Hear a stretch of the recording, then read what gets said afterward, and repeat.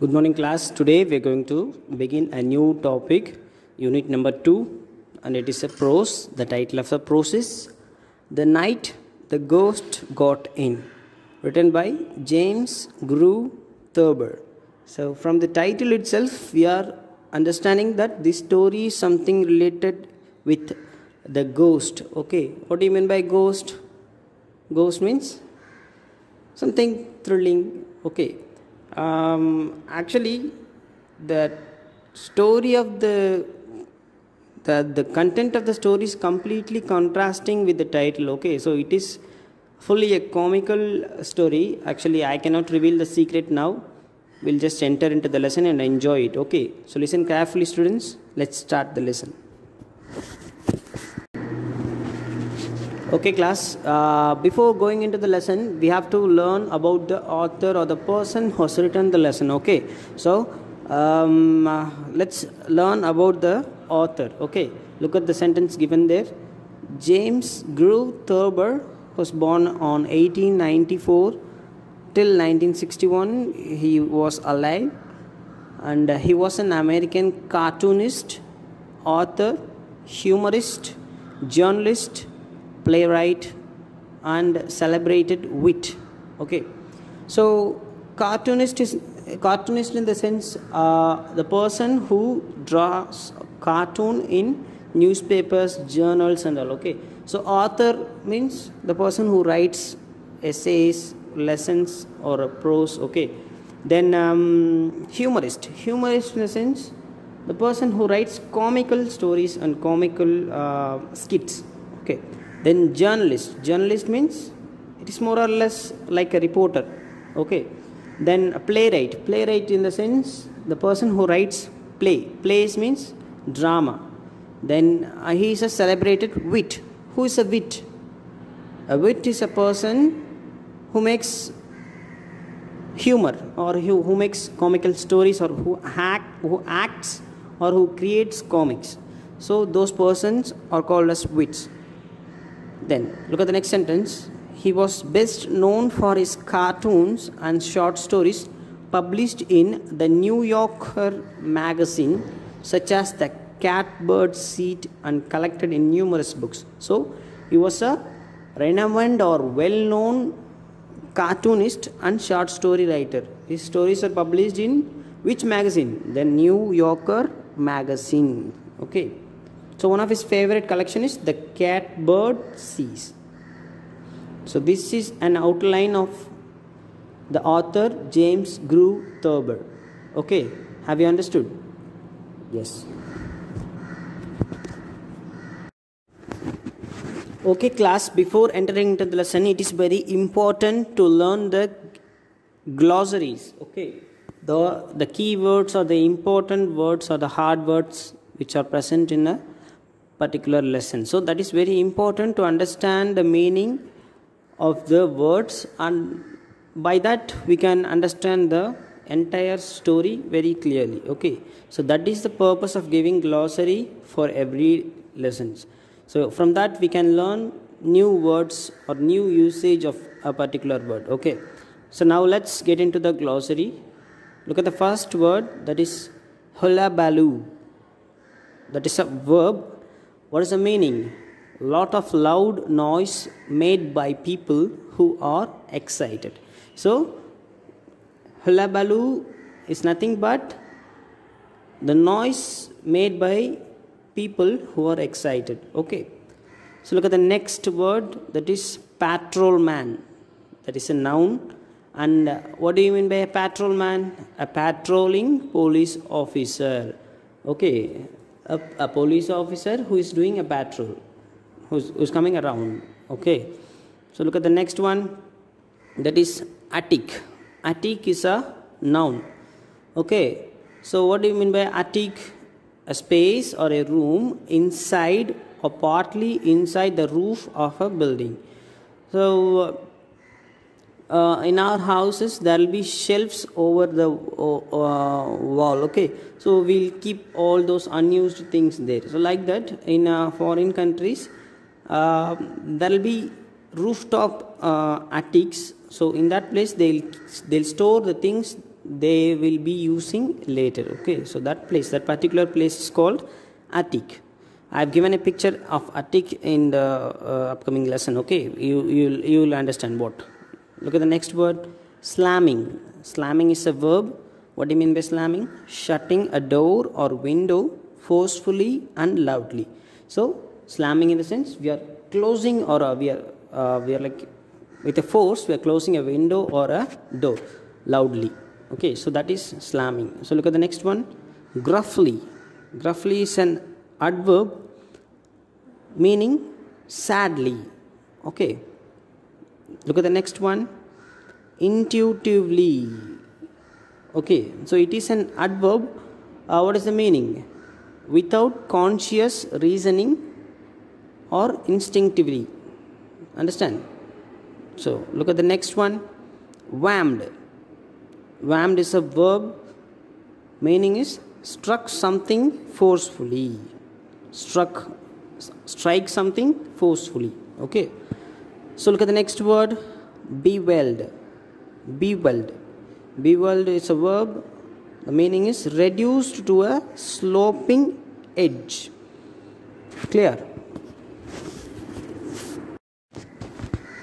So the next word is rending. Rending is actually a verb, and the meaning of rending is tearing to pieces. So it is an action of tearing a piece of paper or a cloth into pieces. So that is what called rending. So look at the next word, yanked. Yanked is actually a verb, and the meaning is pulled with a jerk. So the action of pulling something with a jerk is called yanked. Okay, so look at the next word. Next word is zitar. Zitar is a noun, and zitar is nothing but a musical instrument consisting of a flat wooden sound box with numerous strings stretched across it, placed horizontally and played with fingers. So zitar is basically a musical instrument. I have given the picture of zitar in the upcoming lesson, so you can see it and learn. So look at the next word, that is guinea pig. Guinea pig is actually a noun, and the meaning is it is a domesticated tailless South American rodent originally raised for food. So the other name of guinea pig is like hamster. Okay, so it is a rodent. It is an animal actually. It will look like a rabbit or a mouse. Okay, in Hollywood films they'll be showing, in some films they'll be showing this animal. Okay, look at the next word, that is hysterical. Hysterical is an adjective, and the meaning is affected by wildly uncontrolled emotion. So that is what we call hysterical. So look at the next word, that is creaking. Creaking is a verb, and the meaning is making a squeaking sound when being moved. For example, while opening a door or like moving your bed or your furniture, some squeaking noise will come, right? So that noise is otherwise called as creaking. So that action is called as creaking. Okay, so look at the next word, indignant. Indignant is an adjective, and the meaning is feeling or showing anger or annoyance at what is perceived as an unfair treatment. Okay, so indignant is nothing but an adjective. Meaning is showing anger or annoyance. Okay, so look at the next word, that is holster. Holster is a noun, meaning a holder made of leather for carrying handgun. So the policeman will have a pouch like thing to have their pistol, right, in their belt. So that bag, that leather material is called as holster. Okay, so look at the next word, that is rafter. Rafter is also a noun, and the meaning is a beam forming part of the internal framework of a roof. Okay, rafter is nothing but a beam of a roof on which the roof is held. So that is what we call as a rafter. Look at the next word, deserter. Deserter is also a noun, and the meaning is a person who leaves the armed force without permission. So this is what the person who leaves the armed force without permission, illegally leaving the armed force. So that thing is called as that person is named as deserter. So deserter is the noun. So children, these are the most important words in this lesson, and we have to learn the meaning carefully to understand the lesson completely. Clear? Yes.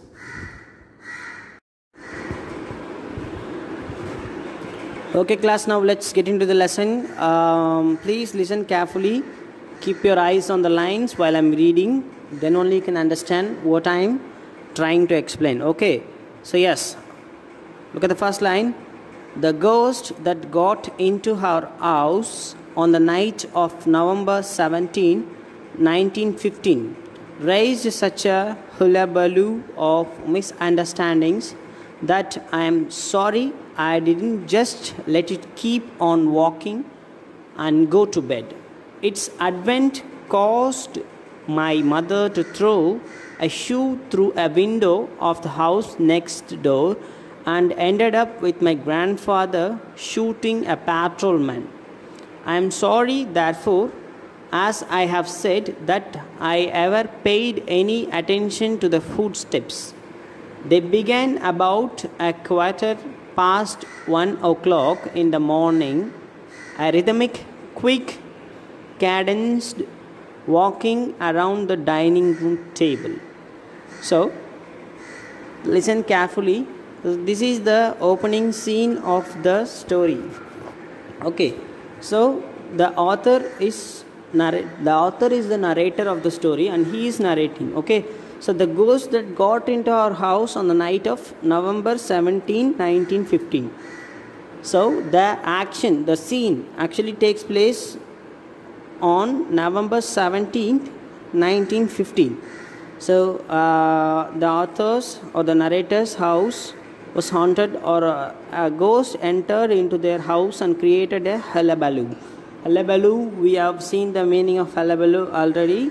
So it is a loud noise made by people due to excitement. So it created the hullabaloo of misunderstandings, and the author feels sorry that he didn't just keep on walking and go to bed, but he listened to a footstep, and he was distracted and he was attracted towards the footstep, and in the advent of discovering the owner of the footstep, some commotion has happened in their house, and it led to their mother's and made her to throw a shoe to the window of the next house and created some commotion there, some problem there, and it ended up with their grandfather shooting one of the patrolmen. Who is a patrolman? We have seen the meaning of patrolman already.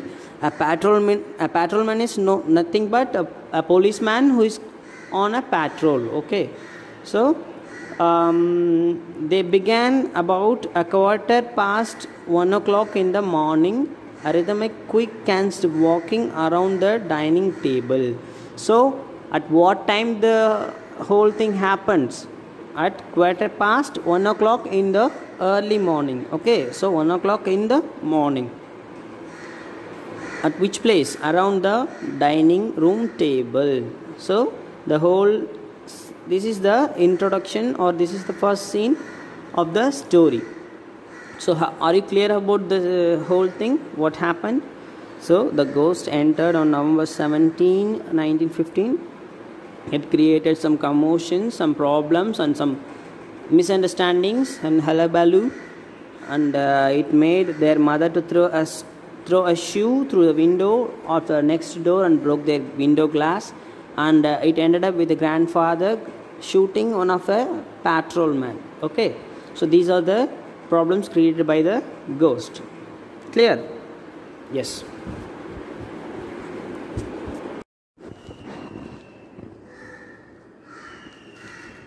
Okay class, now let's move on to the next paragraph. So listen carefully. My mother was asleep in one room upstairs, my brother Herman in another, and grandfather was in the attic, in the old walnut bed, which, as you will remember, once fell on my father. I had just stepped out of the bathtub and was busily rubbing myself with a towel when I heard the steps. They were the steps of a man walking rapidly around the dining table downstairs. The light from the bathroom shone down the black steps, which dropped directly into the dining room. I could see the faint shine of plates on the plate rail.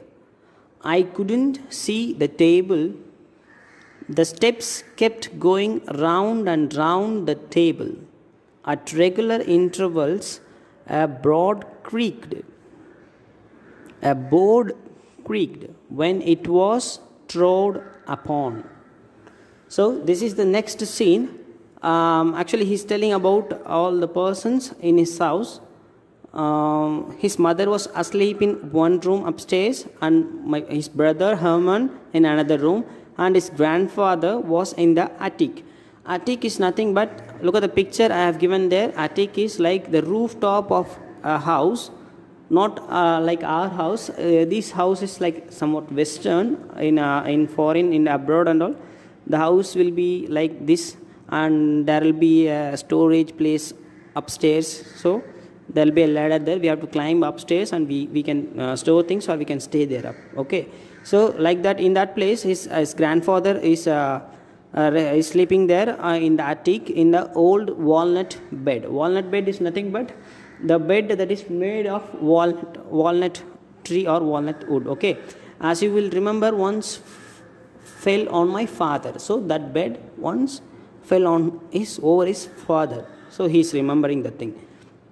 Okay, what the narrator is doing, he was just stepped out of his bathtub and he was busily rubbing with his towel. Okay, so at that time only he heard the mysterious steps of a man walking rapidly around the dining table. Okay, so the dining room was downstairs and he was in the upstairs. Okay, so the light from the bathroom, actually it is showing the steps in a dimmed state, and the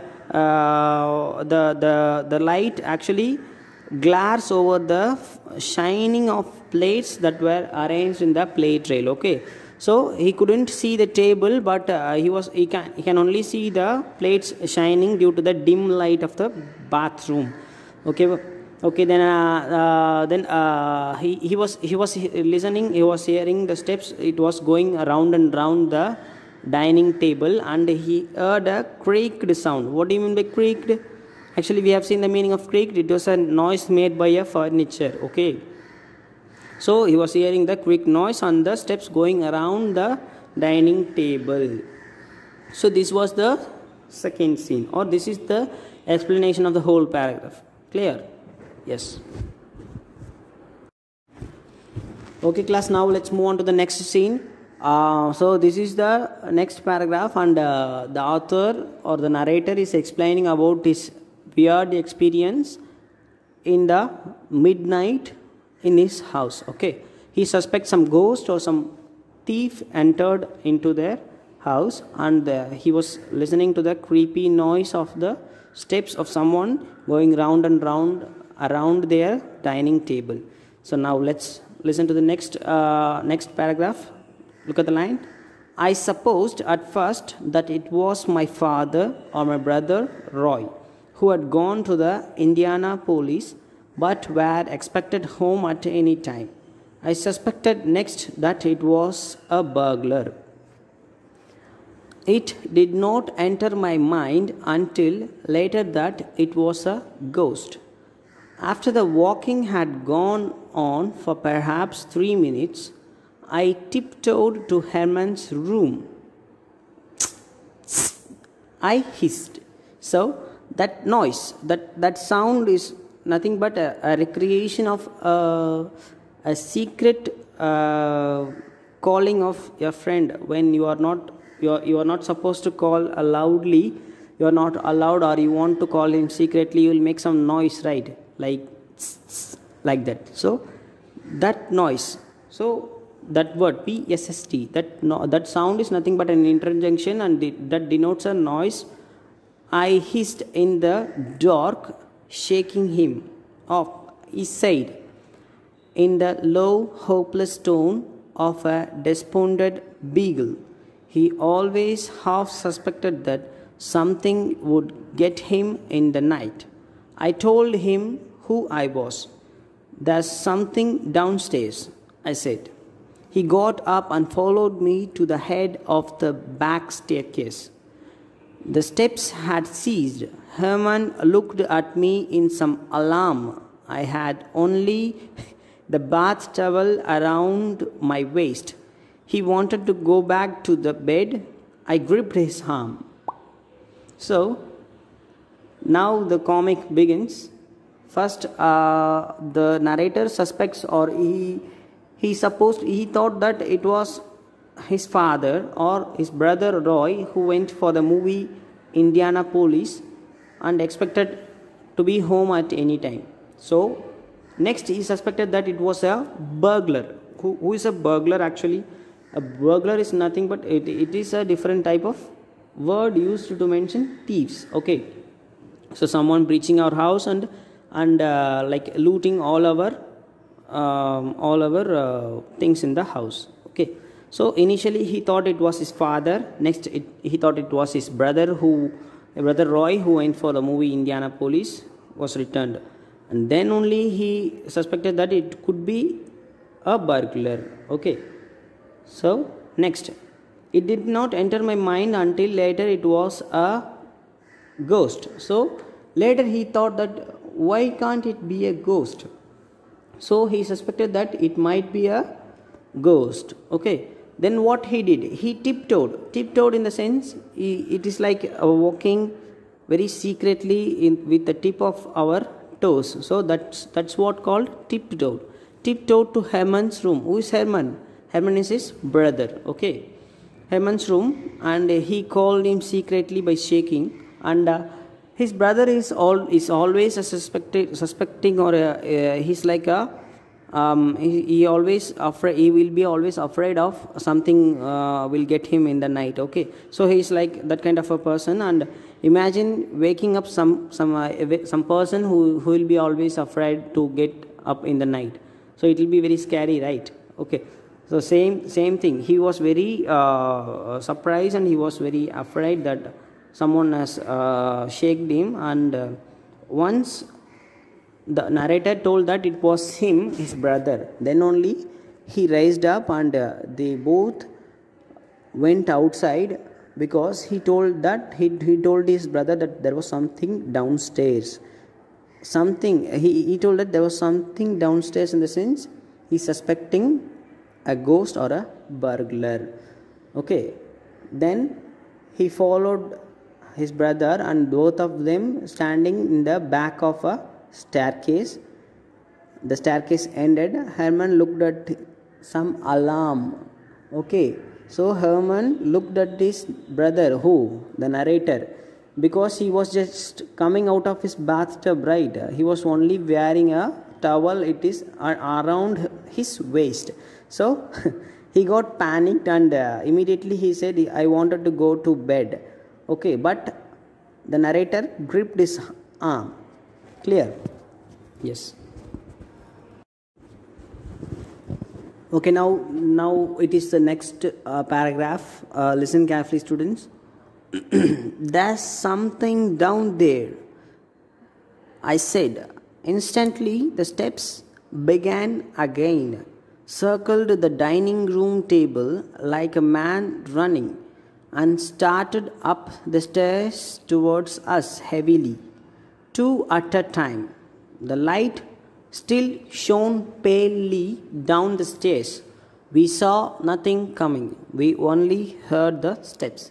Herman rushed to his room and slammed the door. I slammed shut the door at the stairs top and held my knee against it. After a long minute, I slowly opened it again. There was nothing there. There was no sound. None of us ever heard the ghost again. So, This is the next scene. He again tells to his brother Herman that there's something down there.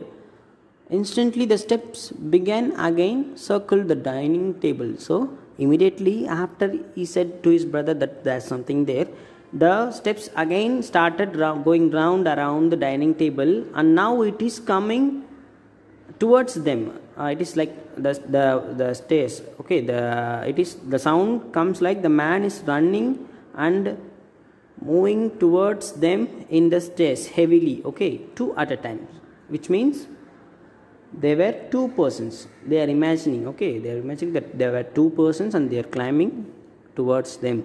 The light still shone palely down the stairs. The light was so dim and they can't see anything hardly. Okay, then we saw nothing coming, but only heard the noise coming towards them. They didn't see anything, but the noise like something is or someone is coming towards them. So immediately Herman rushed to his room and slammed his door. What do you mean by slammed?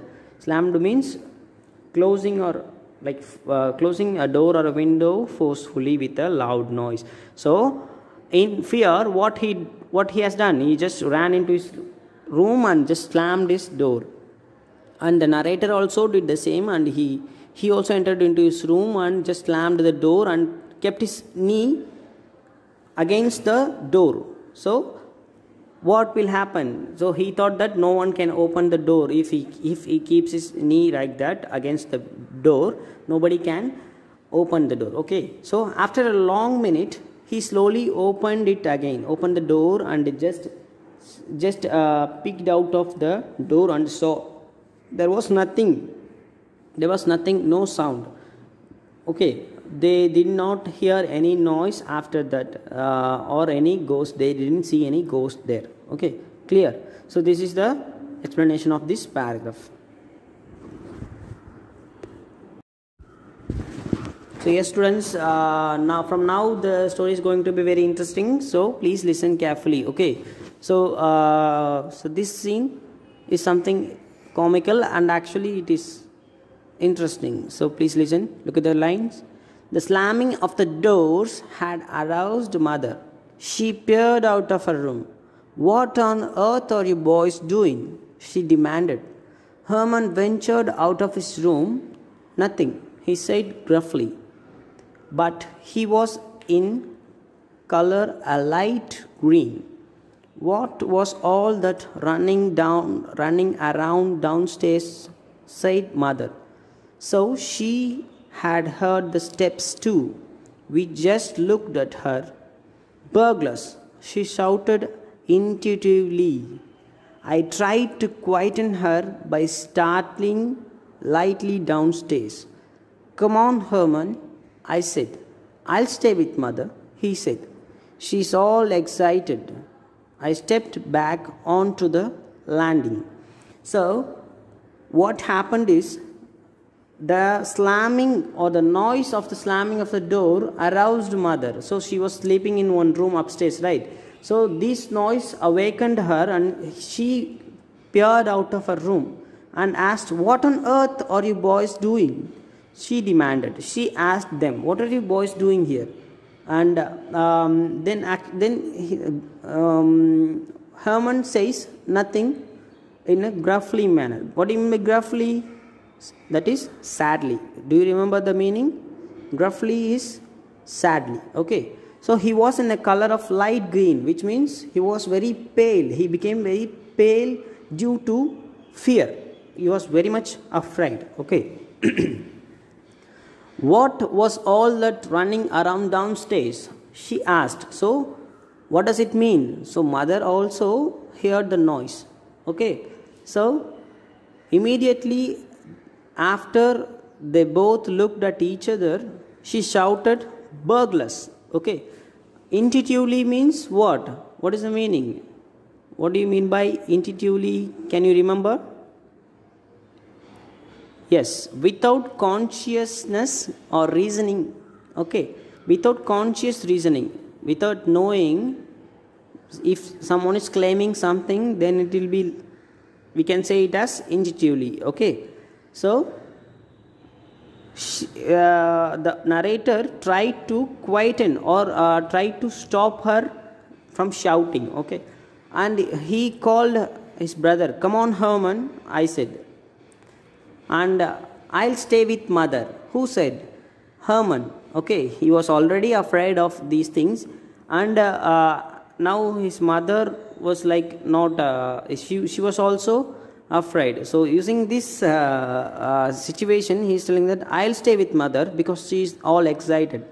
Then what happened? The narrator stepped back onto the landing. So this is what happened in this scene. Are you all clear? Yes. Now let's move on to the next scene. Listen carefully. Look at the paragraph. "Don't either of you go a step," said mother. "We'll call the police." Since the phone was downstairs, I didn't see how we are going to call the police, nor did I want the police. But mother made one of her quick, incomparable decisions. She flung up a window of her bedroom, which faced the bedroom windows of house of a neighbor, picked up a shoe and whammed it through a pane of glass across the narrow space that separated the two houses. Glass tinkled into the bedroom occupied by a retired engraver named Bodwell and his wife. Bodwell had been for some years in rather a bad way and was subject to mild attacks. Almost everybody we knew or lived near had some kind of attacks. So in this scene, what both of them, both the mother and the brothers are planning to do something regarding the strangers or the ghost inside the house. So what the mother is insisting is she wants to call the police. And they are thinking that the phone is in the downstairs and they can't go down because something was downstairs. Whether it may be a ghost or it may be the burglars. Okay, they don't know what it is actually. Okay, so but the narrator he didn't want to call the police, but the mother made one decision, that the immediate decision, and she flung up the window of her bedroom and opened the window pane. She just took a shoe and she just flung it. She just whammed it against the window of the neighboring house, which was owned by a retired engraver named Bodwell and his house and his wife. Okay, so the glass of the windows tinkled into their bedroom.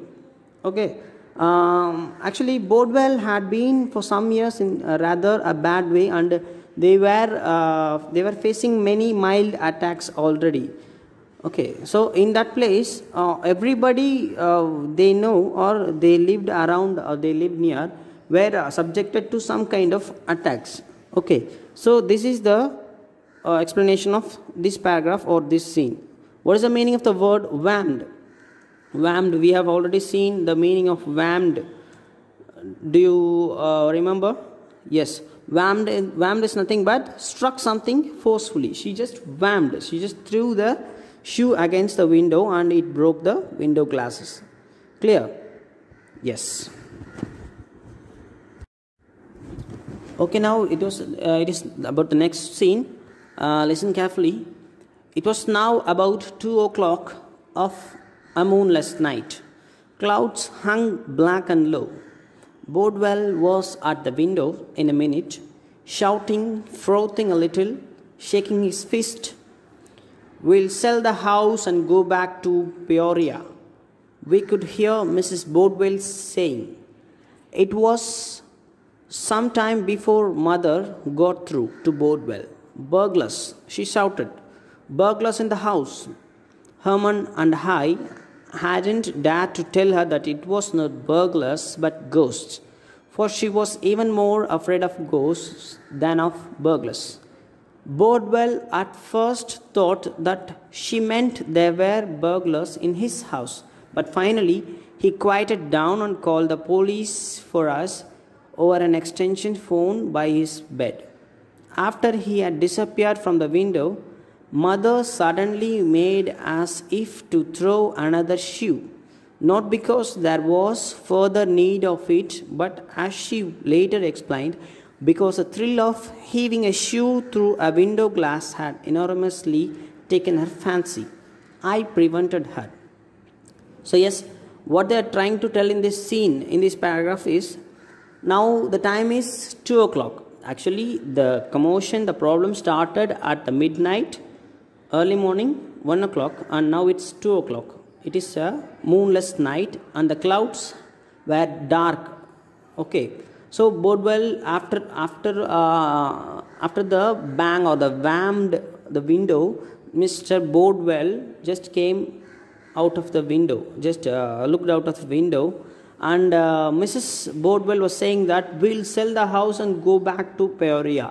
I think Peoria may be their native place, and she's deciding that in this house there will be no peace, and they are trying to move out of this place by selling this house. Okay, then the mother shouted against Mr. Bodwell, telling that burglars. Okay, burglars in the house, she shouted. Herman and the narrator were keeping calm because they know the sound made in the sound that came from the dining area was not burglars but ghosts. But why they didn't inform it to their mother is she was more afraid of ghosts than burglars. Okay. Then initially Bodwell thought that there were burglars in his house. Then he realized that the burglars are in the narrator's house, and immediately he took an extension phone and called the police for them. Okay. Then immediately after this scene, the mother was again trying to fling a shoe against the window. Later she told the reason why, because she had enormous fun in throwing a shoe against a window pane, and it was a thrilling experience to her. So she was very much interested in throwing a shoe without a reason. Okay, so this made the narrator angry, and he prevented her from not doing that thing. Okay, so this is what said or explained in this paragraph. Clear? Yes. Okay, now this is the next scene or the next paragraph. Listen carefully. The police were on hand in a commendably short time. A Ford sedan full of them, 2 on motorcycles, and a patrol wagon with about 8 in it, and a few reporters. They began banging at a front door. Flashlights shot streaks of gleam up and down the walls across the yard, down the walk between our houses and Bodwell's. Open up, cried a hoarse voice. We are men from the headquarters. I wanted to go down and let them in, since there they were, but mother wouldn't hear of it. You haven't a stitch on, she pointed out. You'd catch your death. I wounded the towel around me again. Finally, the cops put their shoulders to our big, heavy front door with its thick, beveled glass and broke it in. I could hear a rending of wood and a splash of glass on the floor of the hall. So, this scene is in this scene the police is rushing towards their house, and they were in the crime spot in a commendably short period of time. Just within a few minutes, the police came to their place, and they came in a Ford sedan full of them, and 2 motorcycles and a patrol wagon with 8 of them. So this is the police squad, and they took some reporters with them. Okay, so few reporters were there. They began to bang their front door. The front door was locked from inside. So usually it will be locked from inside. When people are inside, the doors will be locked from inside. So they're trying to open the door. They're like shouting, "Open up!" cried a hoarse voice. Hoarse voice means it was a harsh or a loud voice. And we are men from the headquarters, a policeman shouted. And the narrator wants to go down and let them in, but since something Fishy was down their dining area, so they couldn't. His mother didn't allow him to go down, and she pointed out, "You'd catch your death. You haven't a stitch on." Okay. So again, by saying all these things, the author or the narrator is wounding up the towel around him again. Finally, the cops put their shoulders to the big door, and they were banging the door, and they thick beveled glass and broke it in. Okay, do you know the meaning of beveled? I have given already. What do you mean by beveled? Reduced to a sloping edge. Okay, clear. So now they just broke the door and the glass, and they could hear the rending of wood and splash of glass on the floor of the hall. So this is the scene happened in this part. Okay, clear? Yes. Okay, class, now let's move on to the next scene. Listen carefully. Their lights played all over the living room and crisscrossed nervously in the dining room, stabbed into the hallways, shot up the front stairs, and finally up the back. They caught me standing in my towel at the top. A heavy policeman bounded up the steps. "Who are you?" he demanded. "I live here," I said. The officer in charge reported to mother. "No sign of nobody, lady," he said. "Must have got away. What did he like?" "There were 2 or 3 of them," mother said, "whooping and carrying on, slamming doors." "Funny," said the cop. "All your windows and doors was locked on the inside tight as stick." Downstairs, we could hear the tromping of the other police. Police were all over the place. Doors were yanked open, drawers were yanked open, windows were shot up and pulled down. Furniture fell with dull thumps. So here, yanked. What do you mean by the word yanked? I have given already in the beginning. What do you mean by yanked? Yanked means to pull something with a jerk. Okay. So in this scene, what is happening? The lights of the police officers were crisscrossed nervously in the dining area. They stabbed in the sense they rushed inside the hallways. They shot up the front stairs and finally up the back. So the policeman caught the narrator standing in his towel. Okay. One of the heavy policemen asked him, "Who are you?" And he replied that, "I live here." Okay. Then another police officer reported to the mother that there is no sign of nobody, lady, he said. And he also said, "Must have got away. What did he like?" Okay.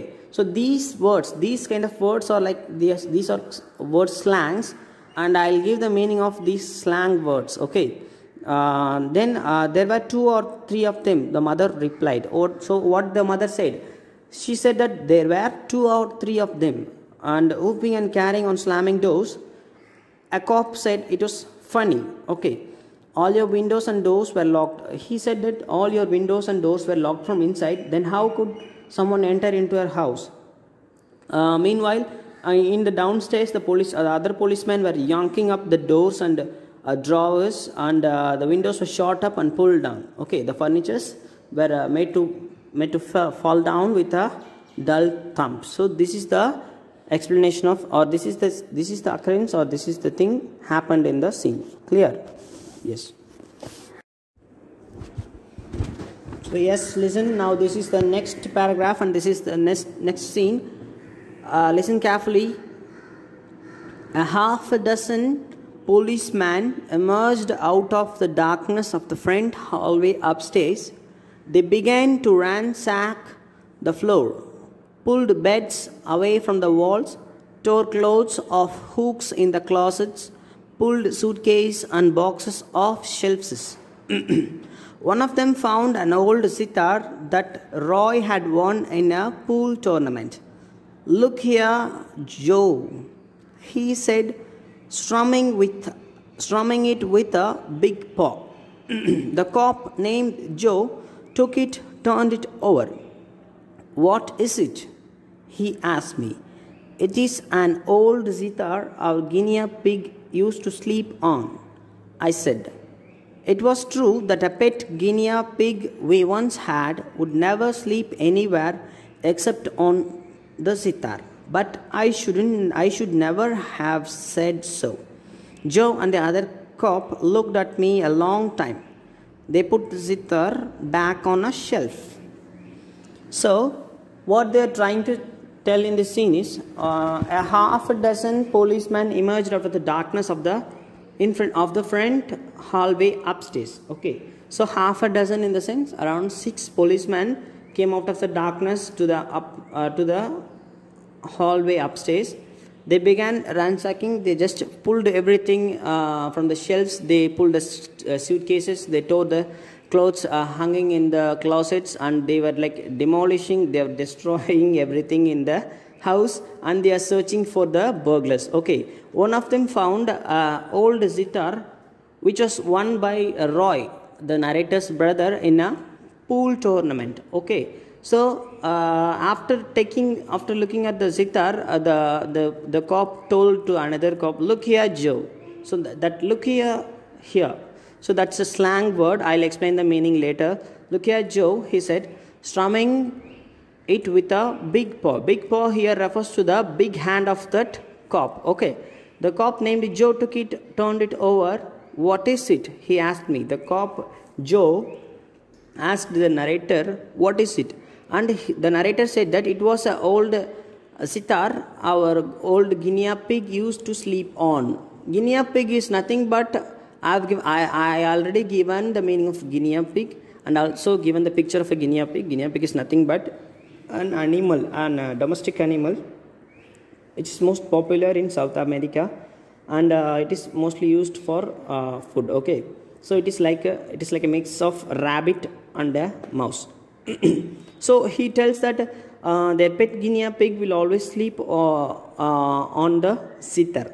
And after listening to those words, the cops were looking at the narrator for a long time, and they just kept the sitar in one of the shelves. And the narrator thought that he shouldn't have told this detail to them. Okay, because it was an unnecessary detail. Clear? So this is the thing that is explained in this paragraph. I hope you understood. Yes. Okay, class, now we are moving on to the next scene or the next paragraph. I'll read it once, just listen carefully. No sign or nothing, said the cop who had first spoken to mother. The lady seems hysterical. They all nodded but said nothing, just looked at me. In the small silence, we all heard a creaking in the attic. Grandfather was turning over in bed. What's that? Snapped Joe. 5 or 6 cops sprang for the attic door before I could intervene or explain. I realized that it would be bad if they burst in on grandfather unannounced or even announced. He was going through a phase in which he believed that General Mayde's men, unsteady hammering by Stonewall Jackson, were beginning to retreat and even desert. So, in this scene, what they are trying to say is, after all the searching process were over, one of the cops says, no sign of nothing. Then another cop told that the lady seems hysterical. What is the meaning of hysterical? I think we have seen previously in the glossary part. What do you mean by hysterical? Yes, hysterical in the sense it is affected. It is a state of a person who is affected by wildly or uncontrolled emotions. Okay, so that is the meaning of hysterical. Once one of the cops said the lady seems hysterical, pointing to the mother. The others nodded their heads, but and they did not say anything, and they all looked at the narrator. In the small silence, all of them heard a creaking noise in the attic. So creaking in the sense, I have told the meaning already. Creaking means the motion, the moving sound of a furniture. Okay, so the sound was coming from the attic. Grandfather was turning in bed. So what is the sound? The grandfather was sleeping over the attic, you remember, right? So he was turning in his bed. One of the cop asked, what is that? Who is that? Joe. So the police officer Joe inquired, what is that? And immediately for 5 or 6 cops sprang to the door, attic's door. Before they did not wait for the intervene or explanation of the narrator, and the narrator realized that it will be very bad if they burst into grandfather unannounced or even announced. So why? Because his grandfather was in a state of in a phase of life, thinking that or imagining that he's living in the olden period, and he believed that General Meade's men unsteady hammering by Stonewall Jackson. Okay, so he believed that there was a war going between General Meade's men and Stonewall Jackson, and he himself imagined that the cops were the men from the army or army of General Meade who were beginning to retreat and even deserted the army. Okay, clear. So the grandfather was in an imaginary life, or he thinks himself that those cops were the men of General Meade, and they are like retreating, or they are like deserting the army, and they are escaping for their life. Okay, so that's what they are trying to do. Clear? Yes. So next, look at the next scene. This might be very interesting because now the action begins. Now the grandfather's action begins. So listen carefully. When I got to the attic, the things were pretty confused. Grandfather had evidently jumped to the conclusion that the police were deserters from Meade's army trying to hide away in his attic. He bounded out of bed wearing a long flannel nightgown over long woolen pants, a nightcap and a leather jacket around his chest. The cops must have realized at once that the indignant white-haired old man belonged to the house, but they had no chance to say so. "Back, your cowardly dog," roared grandfather. "Back to the lines, you goddamn lily-livered cattle." With that, he fetched the officer who had found the zither a flat-handed smack alongside his head. That sent him sprawling. The others beat a retreat, but not enough. Grandfather grabbed Zither's gun from its holster and let fly. So, this scene contains more action sequences. So, actually, the grandfather is living in a phase that the cops are nobody than they are from the men, or they are from the army of who? General Meade, and they are running for their life because what happened? Stonewall Jackson threatened them. Okay, so this is the mentality of the grandfather. So when they entered into the attic, the grandfather became very angry and nervous, and he concluded that the police were definitely deserted from Meade's army, and they are trying to hide for their lives in his attic. Okay, so the old man, the grandfather was wearing a night dress, which means woolen pants, nightgown, and a nightcap, and a leather jacket. Okay. On seeing the dress code itself, the cops decided that this old man belongs to the same house, and immediately the grandfather got angry, and what he told, "Back, you all cowardly dogs," roared the grandfather. He was very much angry, and he called all those cops as cowardly dogs because he thought that they are the men of General Mayday, and they are running for their life. Okay, and immediately what he did, he fetched a flat-handed smack alongside one of the cop's head. Okay, he just attacked one of the cop's head, and that man fell into sprawling. Okay, he was like giddy and he fell down. Okay, immediately what he did is the other police officers retreated, but they were not much. They were not so long, but they were very close to him. Immediately, grandfather grabbed the Zita's gun from its holster. What do you mean by holster?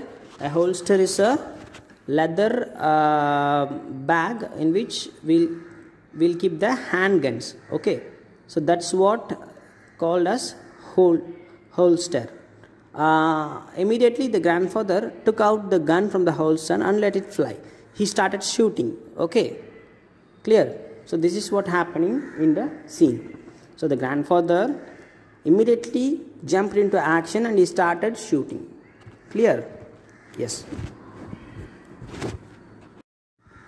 Okay class, now let's move on to the next paragraph. Let's move on to the next scene. I'll read it once, just listen carefully. Okay. Yes.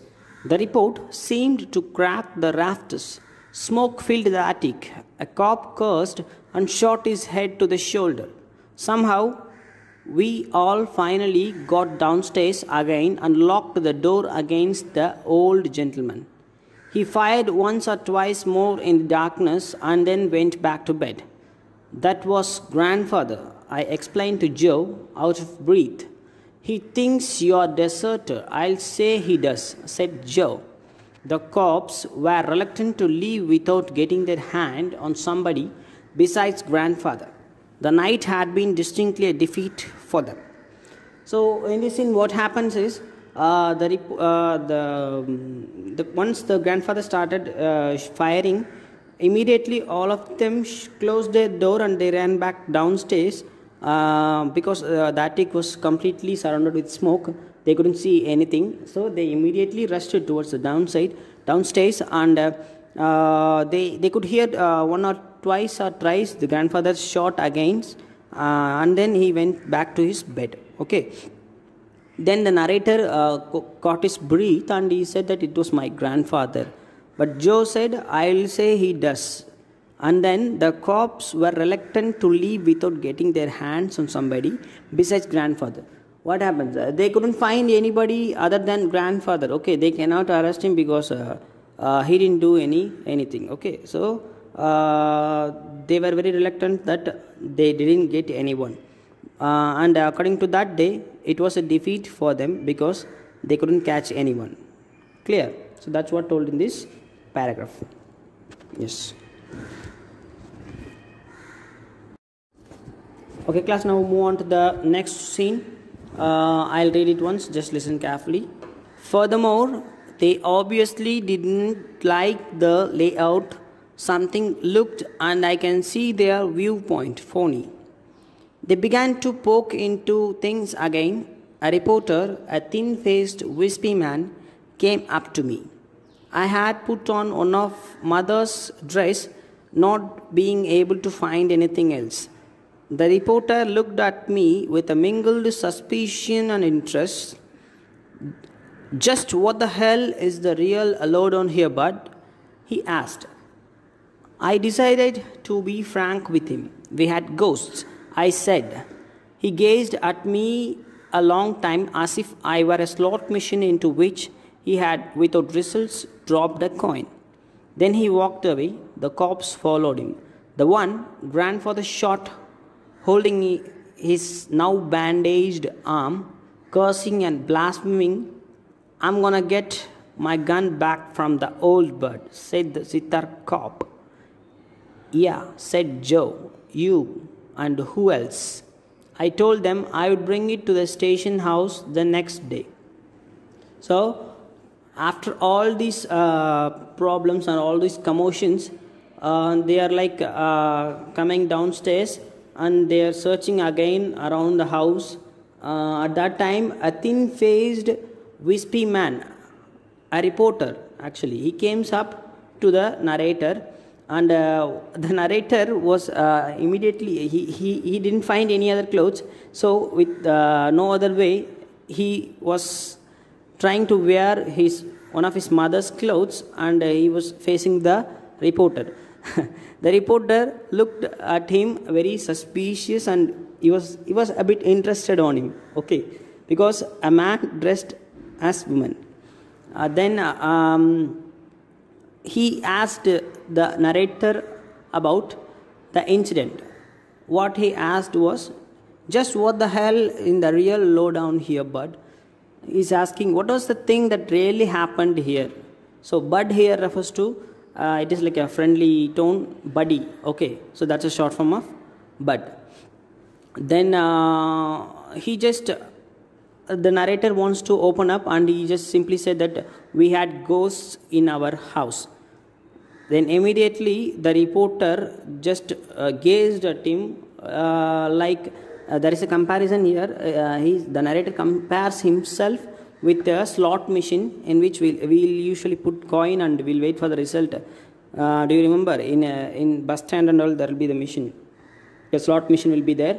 If we put 1 rupee or 2 rupee coin, we'll get a small seat, and that we'll get some good news and all. So like that he was looking at the narrator that he had put the coin and he didn't get the result. Like that he was just like he was gazing at him for a long time, and then he just walked away, and the other cops also followed the reporter. While leaving, the one whom grandfather attacked, you remember, right? He with his now bandaged arm, he just had a bandage on his arm, and he was just cursing and blaspheming. He was just cursing, and he was like shouting against grandfather, and he also told that I'm gonna get my gun back from the old bird, because the gun was with the grandfather. He just grabbed from the he just grabbed the gun from the holster of this policeman, and again he just wants his gun back. So he just tries to go back and get the gun, but Joe was refusing to go back. Then immediately the narrator says that don't worry, I would bring it to the station house the next day, which means tomorrow I'll bring the gun to the station house itself, you don't worry. Like that he said. Okay, so this is what happening in this scene. Clear? Yes.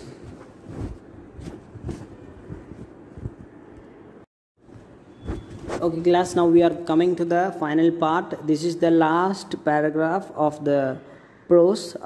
Just listen carefully, there will be a twist in this lesson, so please listen carefully.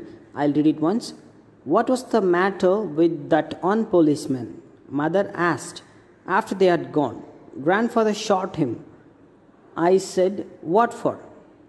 She demanded. I told her he was a deserter. Of all things, said mother. He was such a nice looking young man. Grandfather was fresh as a daisy and full of jokes at breakfast next morning. We thought at first he had forgotten all about what had happened, but he hadn't. Over his third cup of coffee, he glared at Herman and me.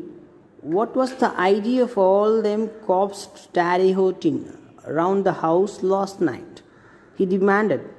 None of you bothered to leave a bottle of water beside my bed. Do you ever realize what it cost for a thirsty man to look for water in the dining room last night? He had us there.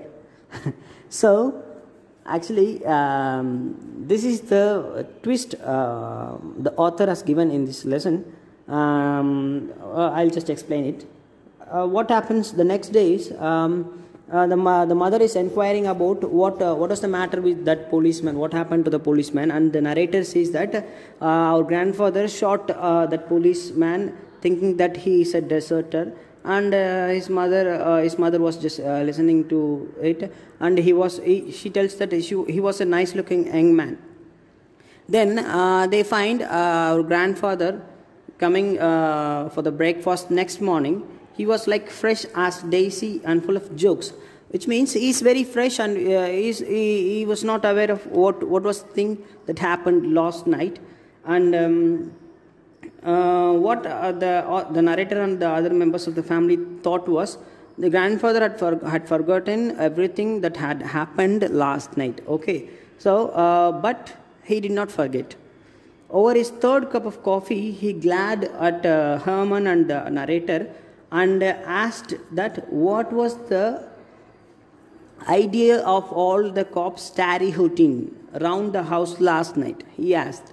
So these are these words are like the slang words. I have given the meaning in the last. We'll just discuss then. Okay, and then he added that none of you bothered to leave a bottle of water beside my bed.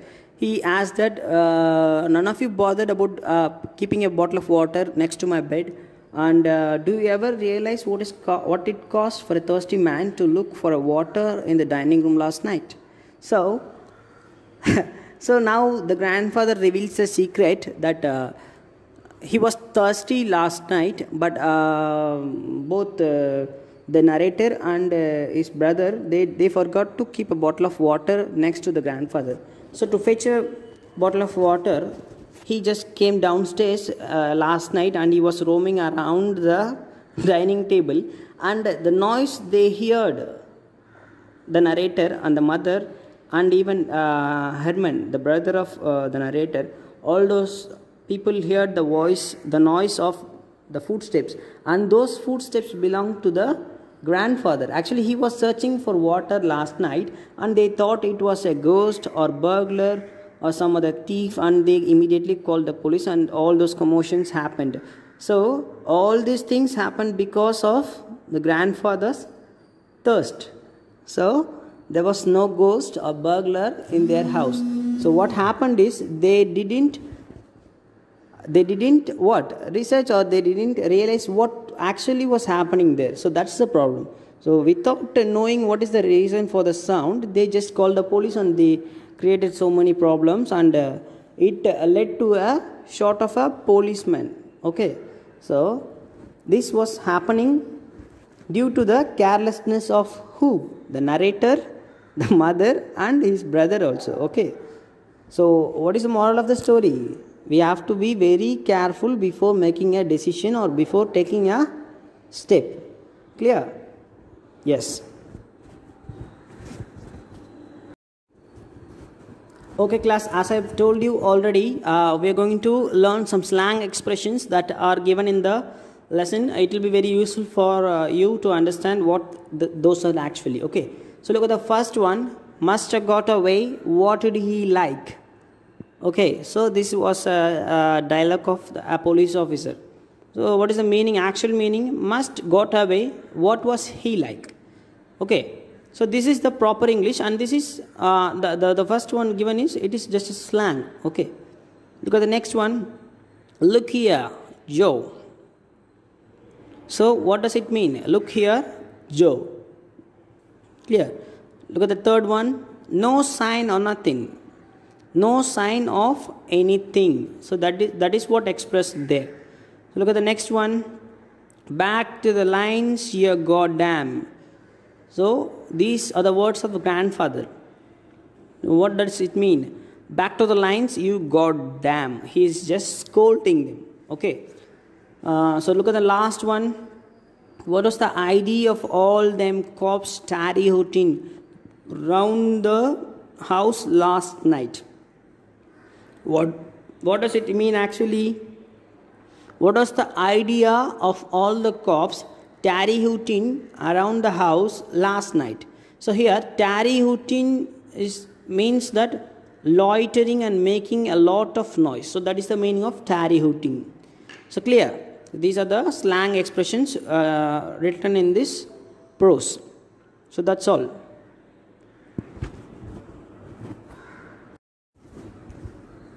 Okay class, that's all about this lesson. I hope you all understood clearly.